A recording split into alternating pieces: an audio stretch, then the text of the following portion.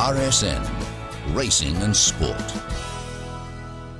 Well, James McDonald, what's it like to be wearing the famous Godolphin blue? Yeah, it's pretty exciting. It's a privilege and an honour, so hopefully we can do the job. And how do you think you'll go tomorrow with Willingfo? He'll go really well.